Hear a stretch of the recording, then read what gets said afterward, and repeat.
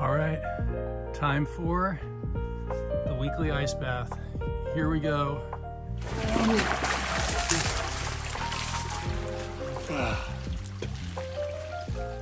Oh. Start. Oh. Mm. How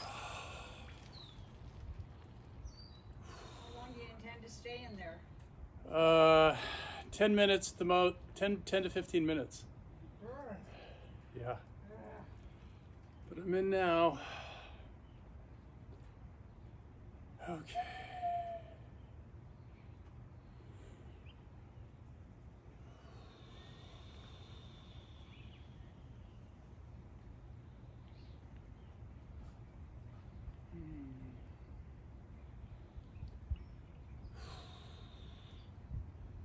So I'm doing my ass bath today at, I don't know what time it is. I think it's around 10:30 on Sunday. So Thursday is not going to work anymore. Fridays would be my ideal day. I was just too busy on Friday. I didn't get home till 3 and I was hungry. Hadn't eaten all day. Yesterday was just too busy. So today I plan to do it today, and then I got the rest of the day off on Sunday. I'm gonna go eat a ribeye steak after this and relax. I'm gonna watch the movie Tropic Thunder because I don't think I ever saw it all the way through, and a lot of people have been talking about it. So I learned a few things about the ice bath. There's a great podcast on the Andrew Huberman Lab podcast, and he talks to a woman who did a bunch of studies on this and brown fat. So apparently this process gets the brown fat moving, which is good for your survival. It's good for your blood pressure. It's good for a lot of stuff. So it made me feel good that I was doing this. There's no real benefit going past 11 minutes, apparently. It's not an endurance contest. But they also said that the shivering is really good. So you can't just get in for 3 or 4 minutes and get to shivering. It takes a little while. So I like to get to where I'm shivering because that's apparently supposed to be very good. But the thing that I found interesting, oh my God, is there's a thing called the drop. So the way the drop works is I noticed that after I get out for about an hour, I'm freezing and I shiver a lot. And I didn't understand why that was because I wasn't in the cold anymore. So what happens is when I get in the water, all the blood goes to my core. That's why my hands hurt. And apparently that's a common occurrence, your hands hurting. But then you get out, the blood rushes back to the surface. The surface is still cold, so then it rushes back in towards the center. That's called the drop, and that's why I'm freezing once I get out. So that was interesting to learn that. Same thing this morning. Just been rationalizing why I'm doing this, not wanting to do this, knowing that I ultimately am going to do it because I said to a bunch of people I'm going to do it every week. But I still have that resistance, to doing it. It's a beautiful day here. The last 2 mornings have been kind of like San Francisco with clouds. It's kind of like a haze in the morning. So not a lot of sun, and then it kind of burns off. And it's mostly burned off now. As you can see, I got sun on my face. It's not really warm yet because it's still pretty early in the morning. You can hear the birds going like crazy. This morning, I was driving and I saw a coyote, which I've never seen up here. It was in Rockland, coyote crossing the street. So I gotta read up on the coyote medicine, see what that portends for me.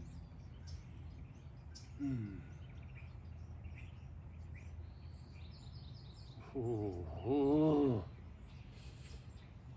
Make no mistake, it's cold. 30 pounds of ice today. So you can see it's not really melting too fast. I put one bag in first with the water, so that all melted. Then I dump 20 pounds on top of that, and then I get in.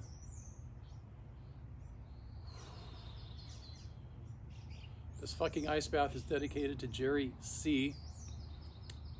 Jerry C. was my father. And I've been thinking about my dad a lot this last week. I'm not sure why.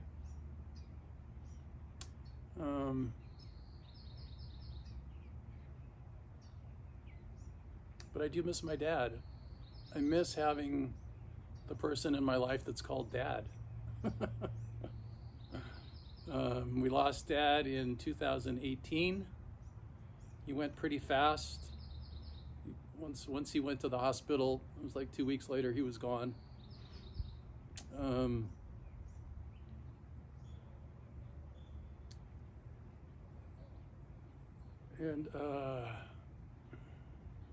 had a good dad. As far as dads go, I got pretty lucky.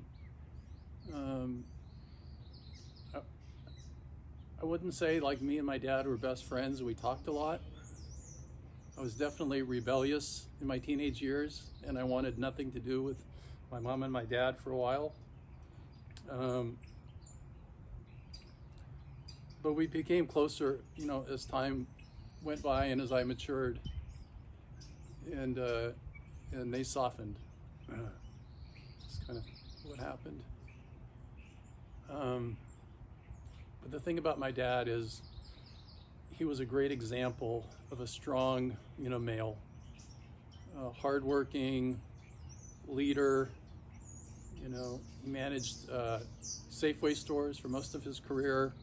That's a hard job. You got a lot of personalities, and you got to deal with a lot of shit, and he did it. You know, he did it really well. They kept wanting to promote him to district manager, and he didn't want that. He wanted more of a balance in life, so he was leading the way there.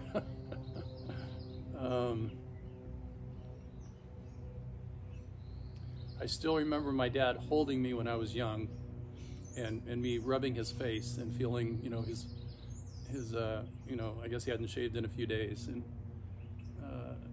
I remember that as a child, that memory. I remember when I went through my first divorce, and I was kind of, I guess that's when I was first labeled the black sheep of the family, and some family members wouldn't even talk to me, and my dad did.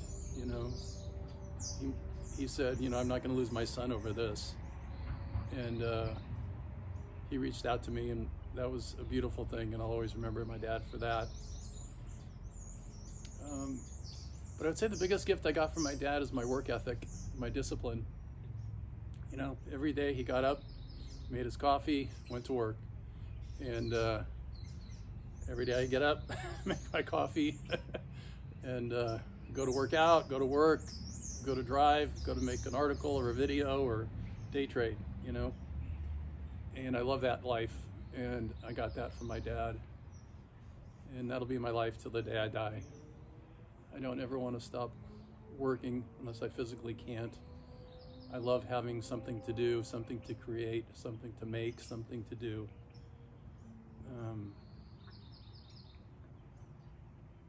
My dad did retire, and what I saw of what happened to him was, I don't want to retire.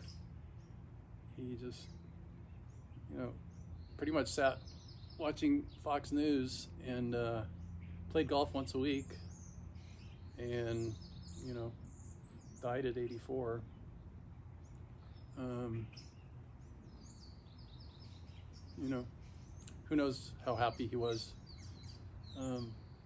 at the end.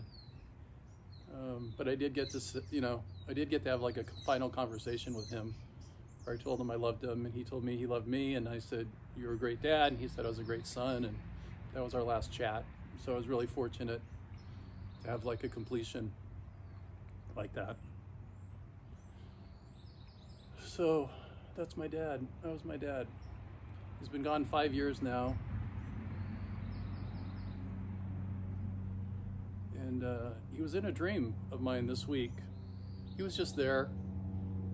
I don't remember anything specific about it, but he was there. And that was nice to see him. It was kind of like a 40-year-old version of him, you know, not old, in pain or anything like that, just, you know, strong, you know, when he was in his strength. So, Jerry C., this ice bath is for you. Thanks for being my dad. I love you, and I'm grateful that I ended up as your son.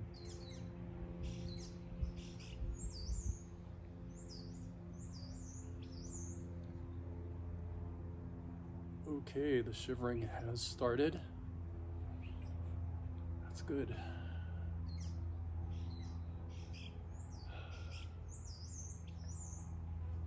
It's a really beautiful day.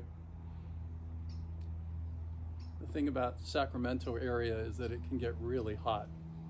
And this weekend it's only going to get to like high 70s, low 80s. Perfect. There's a turkey vulture flying by.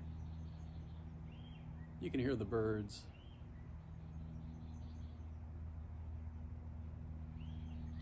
Ooh, okay. Let the shivering begin. This is good. Gotta say, once I'm in here, it's great. It's like the greatest thing, you know? Everything slows down. I don't really think much, just sort of this vessel through which words come. It's just an overwhelming physical sensation, and it just gets me out of my head. And after a few minutes, you kind of get numb to the coldness of it, and it feels like a little warm cocoon, even though I'm shivering. And yet, I abhor the thought of doing this every freaking time, every morning when I wake up, knowing I'm going to do it.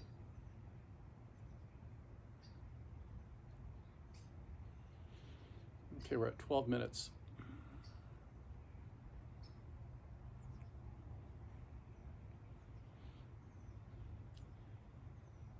I watched Russell Brand do an ice bath. Actually, I watched Tony Robbins. He has a cold plunge.